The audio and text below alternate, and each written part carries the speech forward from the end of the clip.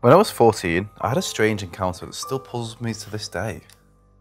On the weekends, I'd sometimes go to my mother's place. My parents are divorced. The house she lived on was converted into several small apartments. It was a creepy old farmhouse. The house was at least 150, maybe 200 years old. My mom told me off and on of strange sounds that she had been hearing and seeing things in the corner of her eyes, feelings of being watched. This one particular evening, I spent the night I brought my N64 because my mom would go to bed early and I'd still be up for a few more hours. I still remember to this day what game I was playing, WWF No Mercy. I was sitting Indian style on the floor playing the story mode. I just finished a mission in the game and set down the controller to the left of me, behind me. Directly behind me was a recliner. I'll never forget what I saw next. I went to grab the controller and saw what appeared to be a hoof, like a horse next to the controller on the floor. Insects and blood were coming out of the silver that separated the hoof. I thought to myself, how strange. I slowly glanced up and this demonic figure was staring back at me. It leaned towards me, its face got down on my face and grinned the most evil smile. The eyes black, face red, one winged creature. Blood was dripping from its teeth. It was so surreal, I immediately went into a panic attack and blacked out. I learned later it was the fight or flight response. Several seconds later I came to, laying on the floor. I could barely move. The demonic figure was in the chair laughing at me. It was as if my fear and energy had been sucked dry from me. I lost all strength. I did all I could to crawl to my mom's room and woke her up. After I woke her up, we talked and she believed me. She told me that she too had seen the same thing earlier that week but didn't want to scare me. I don't want to make of it all and still think of it to this day. I've no doubt about demons and angels are real, and believe me, the last thing you ever want to encounter is a demon smiling in your face.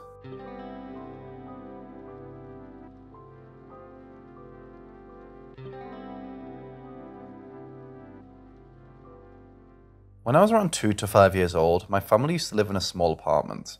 We moved in our new home when my mum got pregnant. When we lived in the apartment, I didn't have a lot of friends since there were no kids my age living in the neighbourhood. There was no nursery in my small town, and obviously I wasn't old enough to go to school yet. So I used to play by myself and with my good friend Joe Bet.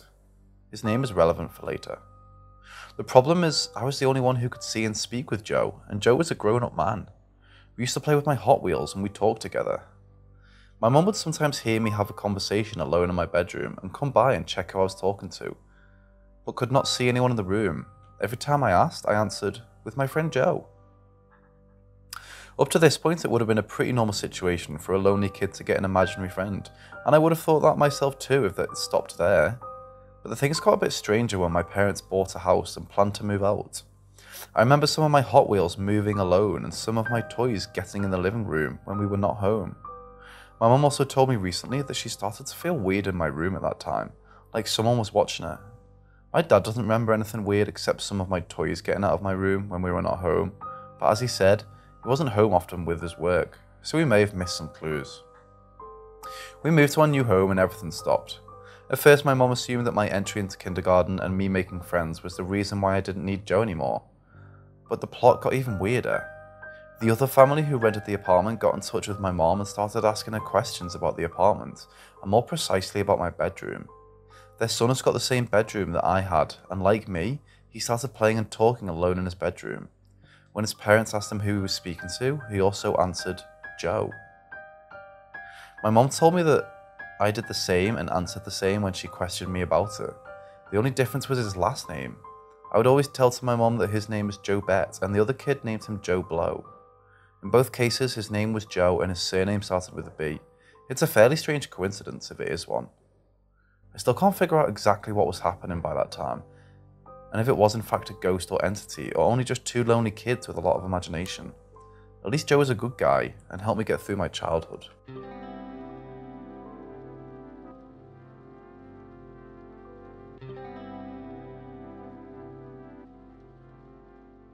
For context, I'll try to describe what our floor looks like in the jail. There's an elevator bay with a big metal door that is controlled by motor and chain. This is what we call the main slider. All traffic comes into the floor from this door. You go down a small passage and then you're in a space that is the shape of a square with a smaller square room inside called the cube, which is surrounded by 7 pods for inmates. Each pod has 12 cells and can fit 2 inmates.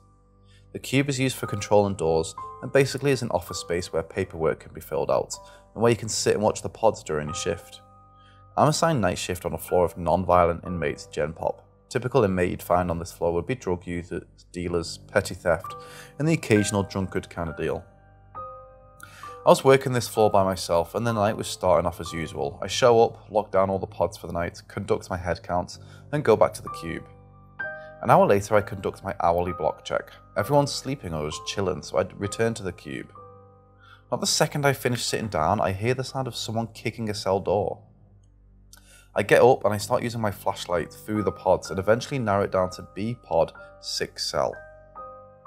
One inmate is frantically screaming that his cellmate is coughing up blood and is shaking. I open the door, remove the inmate, and see that his cellmate is foaming from his mouth and is performing what is known as an agonal breathing. Essentially, we are listening to him take his final breaths. Long story short, medical gets called and he's eventually taken to hospital, but he doesn't make it to the hospital and is declared dead en route. Come to find out, the inmate had swallowed heroin before he was booked and one of the packages ruptured while he was in the jail. It was unfortunate, yes, but it's not the first time it's happened and surely won't be the last. I filed the paperwork and continued about life as normal. As another thing for context, we have cameras in the individual cell blocks and cells. We went back and watched the footage of the incident to confirm there wasn't any kind of assault or general rough housing that would have caused the packages to rupture. The next night I'm assigned the same floor. Similar process comes and goes. Show up, lock down the pods, conduct counts, etc. Hour goes by, I do my standard check, go back to the cube. Again, as I go to sit, I hear 3 loud bangs coming from what sounds like B-pod again. I go in, I flash my lights, everyone is sleeping or chilling. I return to the cube. 3 more bangs this time. I refer to my touch screen to see if the kicking is tripping the lock sensor on the door. Sure enough, B-pod 6 cell is showing that it is being messed with. The cell was still locked down due to the events of the night before, so no inmate should have been in the cell. I go to the cell, open it, and double check to make sure nothing and no one is in the cell. No one is in the cell. My next thought is that the lock is malfunctioning. I exit the cell and walk to the cube to call for maintenance, and as I'm on the phone, the door slams shut, which sends me back out to look. At this point I'm at a loss for words and have no clue what to do. All the inmates of the pod are also trying to figure out what is going on in their pod, and I'm trying to answer their questions, but genuinely I have no clue what to tell them. It eventually goes quiet, maintenance arrives, I have him check the lock. Nothing in terms of it being a mechanical malfunction. After that night, I asked my watch supervisor to be placed on a different floor, which at the time we had just got a new batch of rookies in, so he gave me my choice of the floors. I've been on my floor for a little over 2 years now, and I still have things happen that I can't explain, such as audible footsteps from around the cube, the occasional tapping on the glass of the door to the cube, but nothing as drastic as that night in 2018.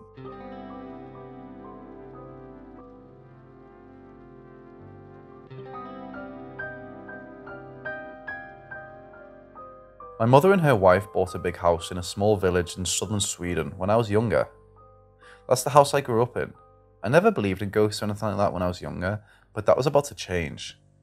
I lived alone on the first floor of the house because it only had 1 bedroom on the entire floor.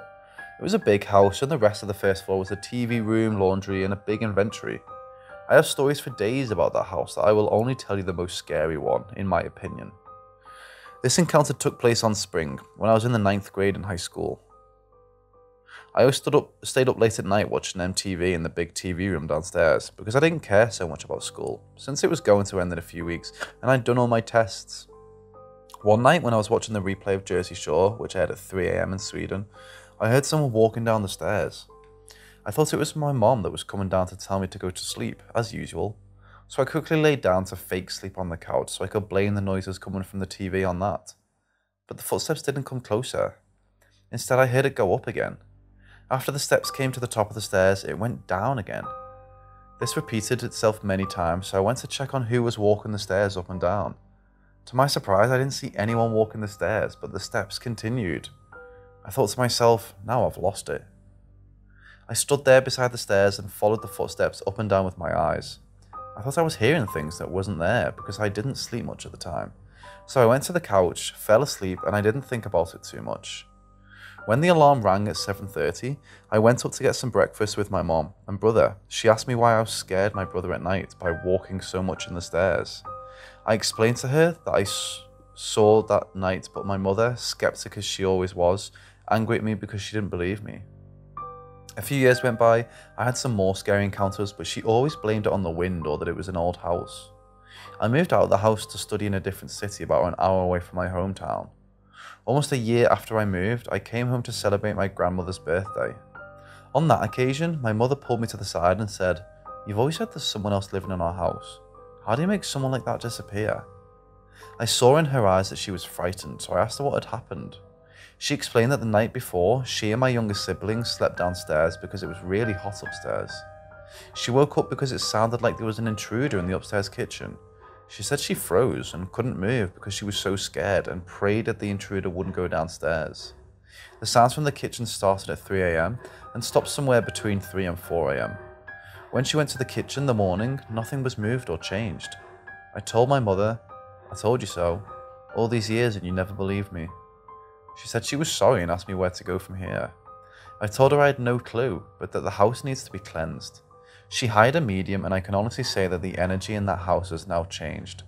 My old friends who had no idea that the house was ever haunted or that a medium cleansed it even said something felt different about the house. I lived and grew up in a haunted house, but it made me who I am, and I don't regret a thing, because now I know ghosts are real.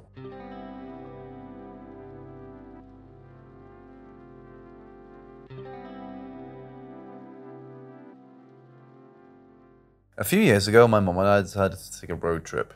We were going to different camping hiking spots along the California coast, and we were in the Big Sur area at the time of this particular incident. It was getting to be later in the day, so we had been sort of scrambling to find a campsite to sleep at. I can't remember the exact details, but for some reason we ended up going to this long, windy mountain road that seemed to go up forever. Eventually, at the top, we found a secluded site with camp spots and even a bathroom. We didn't see anyone around, but the sun was about to go down, so we figured we could find the person in charge in the morning and pay them then. By now, it was dark, and we'd been around the fire for a few hours. Our site was right at the edge of the trees. I heard some rustling coming from that direction and looked up. Two people walking out in front of each other, dressed in all white, perfectly clean clothes. The person in front had their arm back to hold the other's hand, but they both looked straight ahead, didn't acknowledge me or my mom whatsoever. They walked out of the woods, past us, and right back into the trees. Here's what's weird. Both had no lights, were barefoot, had no belongings with them, and were not dressed warmly. It was probably around 40 degrees, pitch dark, and rough terrain. Not to mention the gut-wrenching heart-drop feeling when I saw them. I asked my mum if she saw that, and she said no, even though she was facing the same direction as me. I was on the edge of the rest of the night and had trouble sleeping. In the morning, my mom found the camp owner, paid him, and told him what I'd seen. He replied nonchalantly, "Oh yeah, those are the night walkers. People see them around here sometimes." When she asked him if he thought it was paranormal, he said he was pretty damn sure. Got the hell out of there as soon as I could.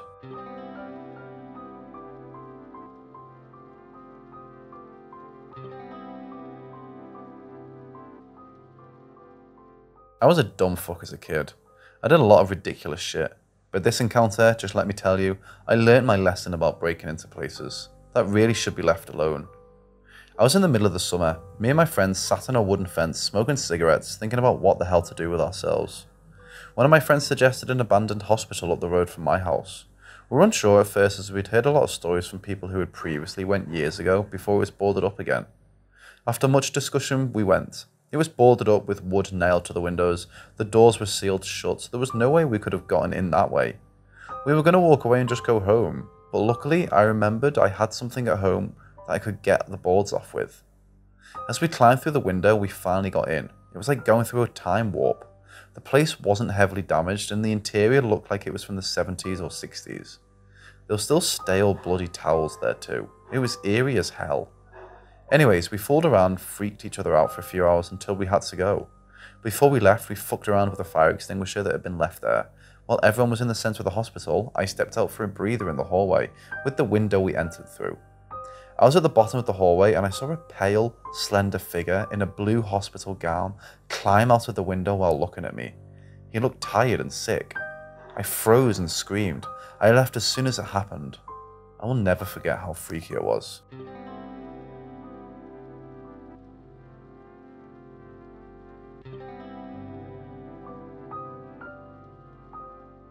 So let me start off by saying that I'm a huge horror movie fan and I've seen all major horror movies out there. I pretty much only ever watch horrors in my spare time and like watching anything paranormal. I find it very hard to be genuinely scared and most horrors don't really scare me. So I was looking for a decent horror movie to watch and I'm mostly into demonic, paranormal horrors. I came across a movie called The Dark and the Wicked. I looked it up on IMDb and it had a fairly good rating, so I thought I'd give it a try. I started watching it around 1 AM, and after I finished watching it, I was like, fuck, that was a really scary movie. This doesn't happen often and it freaked me out a bit. My wife was sleeping and I quietly got into bed because I didn't want to wake her up, but she woke up anyway. She asked me what time it was and it was almost 3 AM at that point. I told her I watched a really scary movie and it freaked me out. She pretty much told me to shut the fuck up and go to sleep. She can't watch or listen to anything remotely scary. It's been like 20 minutes or so I'm in bed, trying to sleep, and all of a sudden I hear an alarm go off. Initially I was thinking it was coming from my neighbour's house, but then it sounded closer. My wife woke up and she said it could be the car alarm. I looked outside and it wasn't the car, so I thought I'd go downstairs to check it out. The fire alarm was going off. So I put the light on and went to the kitchen and there was no smoke. I went into the living room and there was no smoke. All the appliances were off. I didn't think much of it, so I turned the alarm off and went back into bed. I told my wife and we didn't make anything of it. I tried to go back to sleep again and it must have been around 30 minutes or so and I heard the fire alarm go off again. I did the same thing, looked all around the house, no smoke, all appliances were off. I did not have any explanation of it. I took the fire alarm off the ceiling and checked it, the battery was low and this was one of the reasons why it would go off. This particular fire alarm, you can't change the battery. It had an expiry date and it ended in 2028. I didn't put the fire alarm back on the ceiling and threw it in the bin. I went back to bed and needless to say my wife was pissed. She was like, I always tell you not to watch these types of movies at night. We're Muslim and she thinks that if you watch movies with demonic shit in it, it can bring negative energy to the house. I thought that was bullshit, but after that day, I have second thoughts. I'm still going to watch horror movies. I just find it crazy how we've lived in this house for 3 years now and nothing like that has ever happened before. It could just be a coincidence, but it made me think. I've had friends who've told me that similar things have happened to them in the past.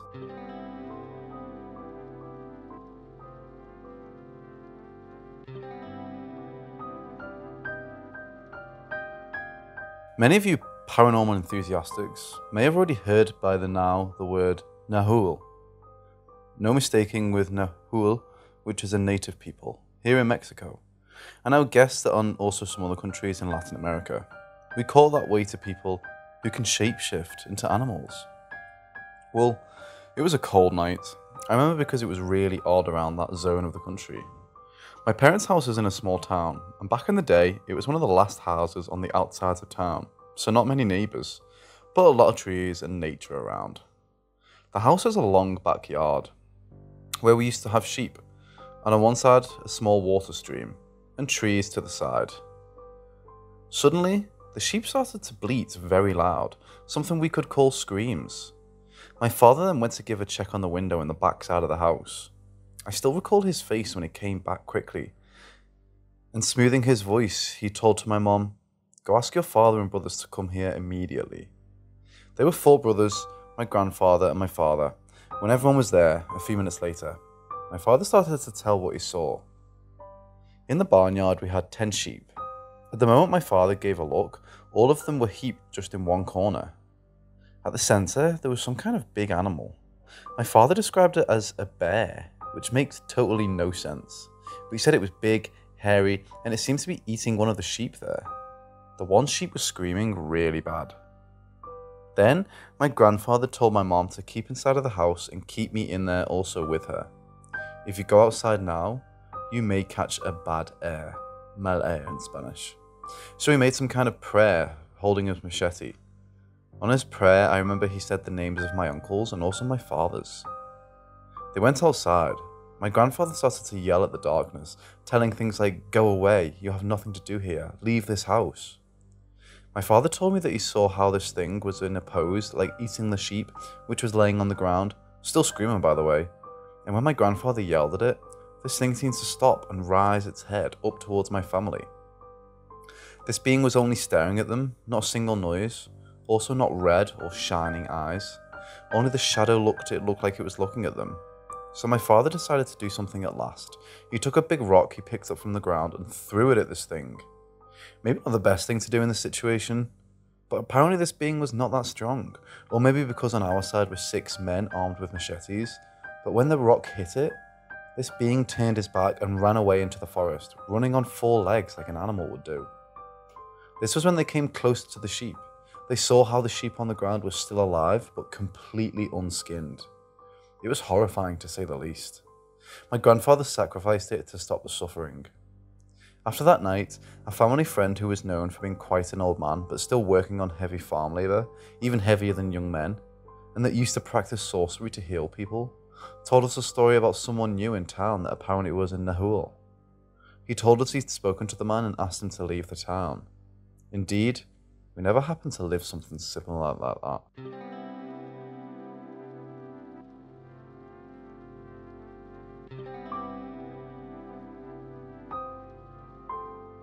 I want to share this experience that happened to me around 15 years ago, when I started studying in a town away from my parents' home. There was one man, let's call him Tony, who was a good friend of my father. He helped him at work sometimes, hence I hanged out with them usually. When I was 17, I moved to a bigger city to start university, so I travelled every 2 months to visit my parents for long weekends or vacations.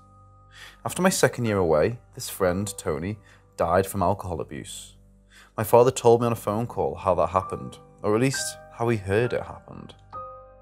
Around 2 months later, on Dia de Muertos, Day of the Death here in Mexico, I went to visit my parents, also to go and visit the tombs of the family as the tradition goes.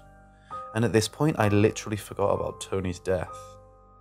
The apparition comes around because I didn't catch the bus that arrives during the day to my parents' hometown, so I was forced to take one that arrives there at like 2 AM. It's quite a small town, so since I didn't find any taxi near the bus station, I decided to walk home. Around 5 blocks away from the house, I had to pass on a bridge where people say that a decapitated donkey spirit scares people during the night. I was a bit scared, to be honest. But then, suddenly this friend, Tony, reached me on his bike. I didn't mention that he always moved on a bike, and asked me if I was just arriving from university. Maybe because I was originally thinking about the decapitated donkey, I completely forgot about the fact that Tony was supposed to be dead. So I started to talk to him, and he walked passing the bridge and a couple more blocks for around 4 or 5 minutes, talking about the school, the food in the other cities, stuff like that. Just 1 block away from my parents' house, he just told me, "Okay, I have to check some things over here," pointing in another direction. "But keep safe, say hello to your father for me." We said goodbye and then I got home. Since it was early morning, I walked directly into my room and waited until the next day to go and see my parents. It wasn't until the next morning, when I was just about to tell my father about Tony, that I remembered that he was already dead. At that moment, I didn't tell my parents, but a bit later in the day, my father told me he saw me arriving. He asked me if I was drunk or something because he saw me talking to nobody. So then I told him. I think it was some kind of company on that bridge that I was afraid of because of the stories, and also because of that scare from the donkey story. I didn't even pay attention to the fact that my company was someone I knew was already dead. It is kind of funny for me, and actually never felt afraid in the moment. So thanks to that old friend that was there with me, even after death.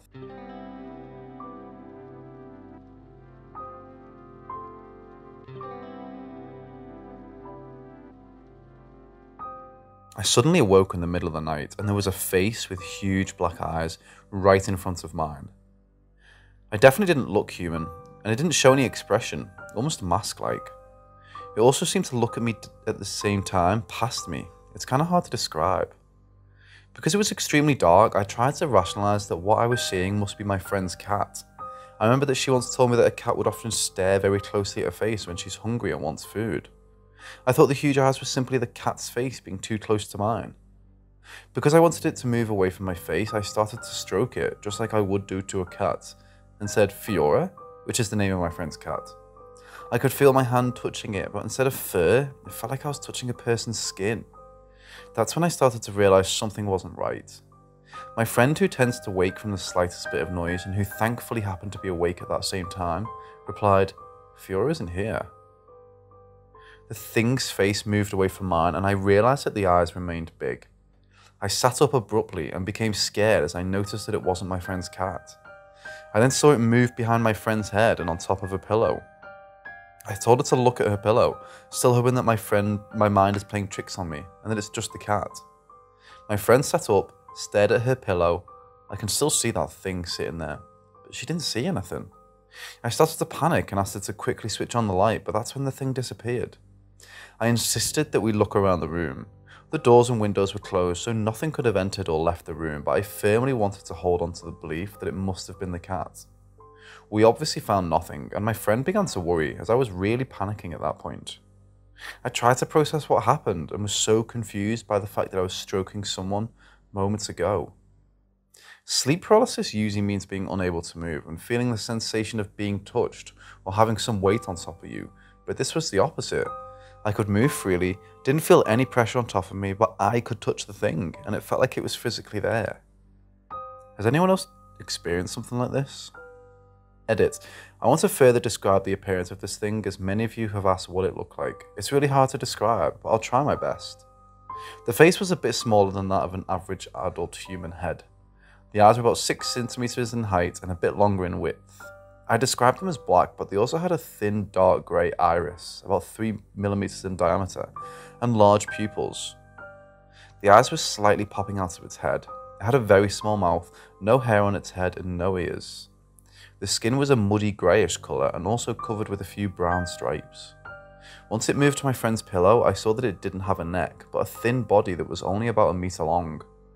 The body itself had a pitch black colour, and it walked on 4 legs.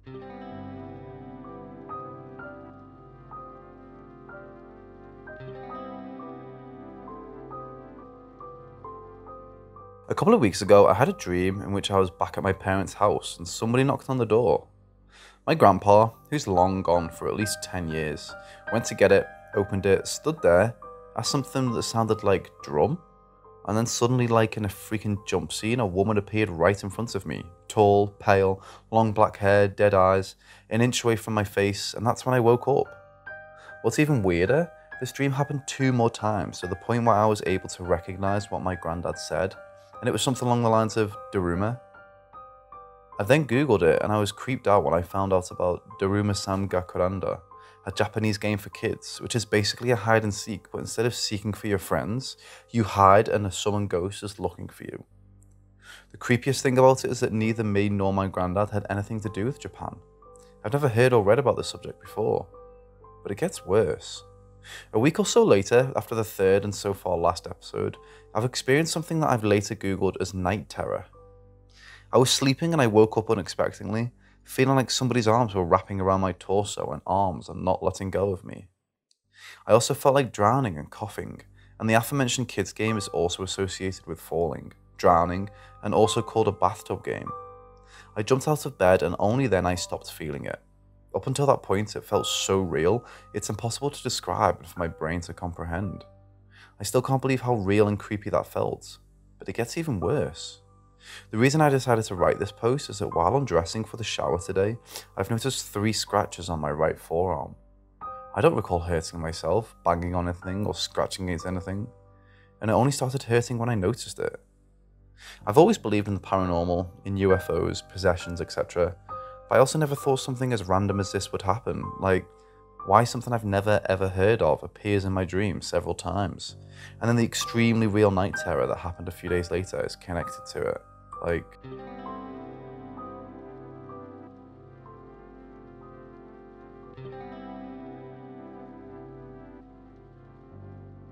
was babysitting my nephew, who at the time was 1.5 years old, a very active kid.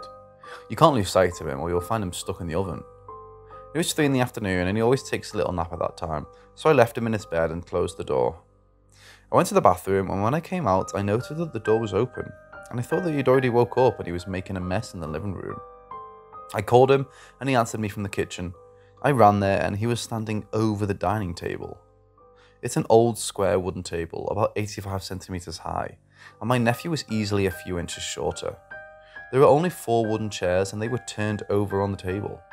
I put them that way to prevent him from using them to get on there. The chairs are heavy, even for me it's a bit difficult to put them like that.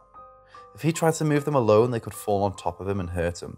There is no way that he can move that chair alone without them falling on him, or the chairs falling to the floor, and there's no chance that he would get on the table by himself. But there he was, standing in the middle of the table, with the 4 chairs turned over around him as I had left them. He wasn't even scared, he just saw me and told me, "Totti, Totti." I asked him how he got up the table. I carried him and he kept saying, "Totti, Totti." I thought for a moment that this was some toy that he was looking for, and then I asked him, "What's Totti? Where is Totti?" And he turned and points to a corner in the kitchen, where there was no one or anything. I froze for a moment, and the first thing I thought was, is there someone in the house? Someone broke in and I put him on the table? No way, that doesn't make any sense. But either way, I grabbed my nephew, I took him to his room again, I checked the kitchen, the living room, the rooms, and nothing. There was no one in the whole house, besides us two. I didn't want to think about the situation anymore. I just felt relieved that my nephew was fine, that he hadn't hurt himself in his little mischief. But I kept wondering, how did he get on that table?